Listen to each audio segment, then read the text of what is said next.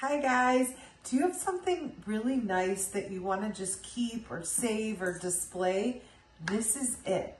So first of all, I'm loving this for like as you enter somewhere to put announcements if you were going to use it in a public area, but also at home to display kids' accomplishments or anything. I'm going to show you just how some dried flowers would look, but let's talk about how it's made first. First of all, I am loving these hinges or these hooks, you guys. That's how it opens and closes. I really like that look. The other side are really nice hinges. So when you open it, let me show you what it looks like. It's really nice. When you open it like this and it will open all the way. So you could really have a nice workspace.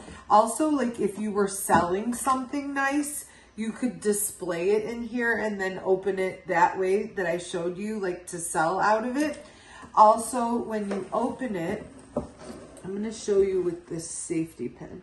It's, I don't even know what that word is, but it's tackable. See how far the pin goes in? So you could even use those tiny little invisible pins, like if you had butterflies or, you know, whatever it is, you could display anything in here because it's tackable. And the surface, you know, you won't see any holes or anything like that. Let me just show you. I thought even just if you wanted to hang it on the wall, I think it would look really, really pretty. Now, I didn't tack these down, but look at that, you guys. Even just to hang on the wall, isn't that pretty? Let me show you what the back of it looks like. You can hang it vertically like this, and then there's two more, so you can also hang it like this. Also, it's 3 inches wide this way, so you could probably also stand it up somewhere.